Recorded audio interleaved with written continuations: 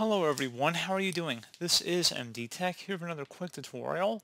In today's tutorial, I'm going to show you guys how to resolve if your Windows 11 computer is not recognizing your iPhone, iPad, iPod, or other Apple or Macintosh device.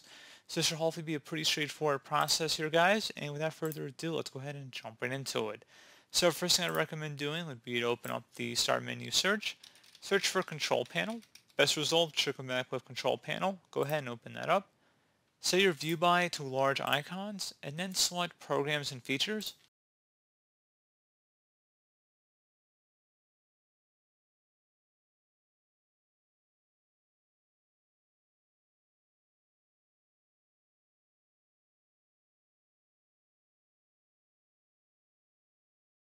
You want to go select the Apple Mobile Device Support and select the Repair button.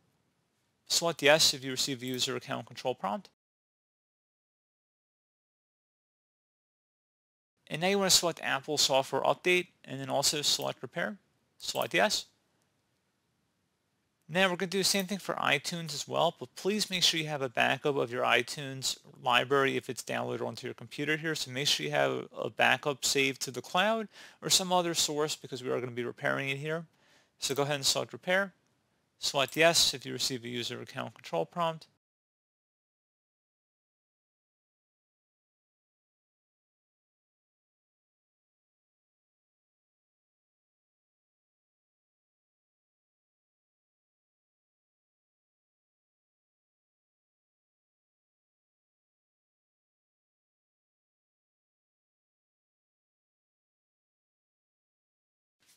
And once that's done, close out of here. Now you want to open up the search menu, type in Device Manager. Best result should come back with Device Manager. Go ahead and open that up. You want to expand the Universal Serial Bus Controller section, so double click on it. And then you want to locate the Apple Mobile Device USB driver on this list. Again, it would say Apple Mobile Device USB driver. You would right click on it, and then you would select Update Driver. And then you would go ahead and search automatically for drivers. That would be the first option you would select here. You can also try searching through Windows Update as well. And if you are not finding anything, you can also select Browse My Computer for drivers and select Let me pick from a list of available drivers on my computer. Select the generic one if there's only one in here, and then Next. Select Close. Close it here. Another thing you want to do is open up the search menu, type in Services. Go ahead and open that up.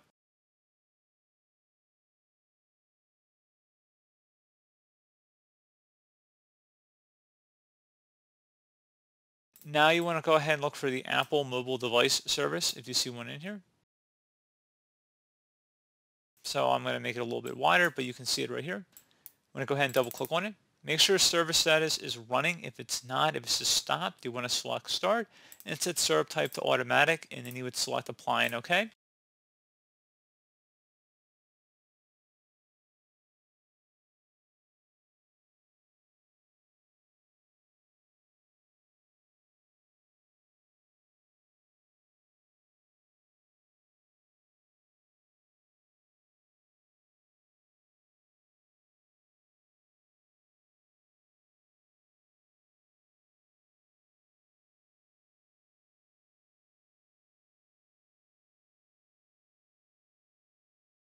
So once you're done with that, you can close out here, and then you would go ahead and restart your computer.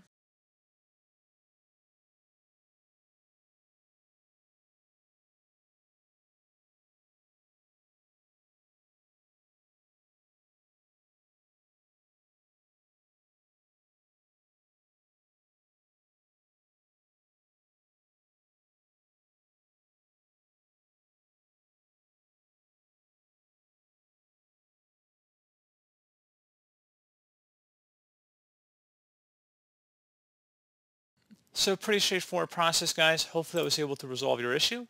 And as always, thank you for watching, and I do look forward to catching you all in the next tutorial. Goodbye.